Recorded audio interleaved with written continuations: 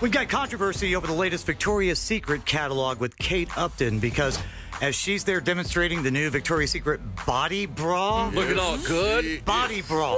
No, like I'm wearing Body by Victoria's Secret underwear right now. And I am wearing I'm wearing a bra, first of all. Yeah. Good for you. Yeah, Awesome. nice. And it just happens to be a Body by Victoria bra as well. Very nice. Well, Kate Upton's wearing one in this ad, but apparently this picture was taken in 2011. Yes. And they didn't even ask her if they could use it. No. Some Victoria's Secret spokesperson a few months back, it made headlines after Kate was on the cover of Sports Illustrated, and this woman said, real snarkily, like, Kate Upton is just so not the type of girl that we would use to be in our catalog. She looks like a footballer's wife. Very blonde, just almost too fake looking was what she was face trying that you to could say. pay money. Anybody could buy that face.